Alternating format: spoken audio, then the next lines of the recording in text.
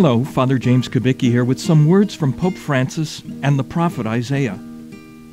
Today, on the first Sunday of Advent, we begin a new liturgical year.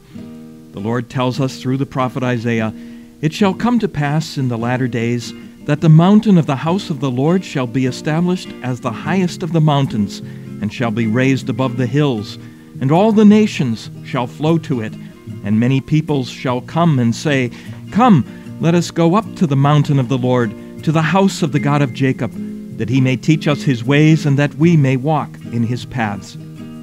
They shall beat their swords into plowshares, and their spears into pruning hooks.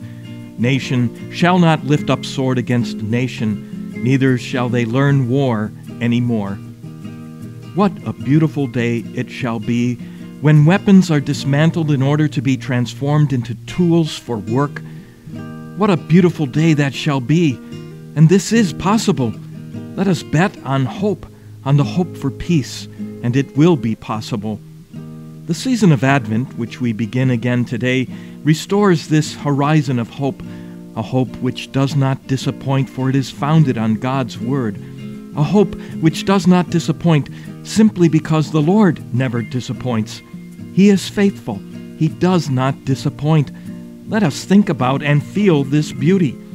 The model of this spiritual disposition, of this way of being and journeying in life, is the Virgin Mary, a simple girl from the country who carries within her heart the fullness of hope in God.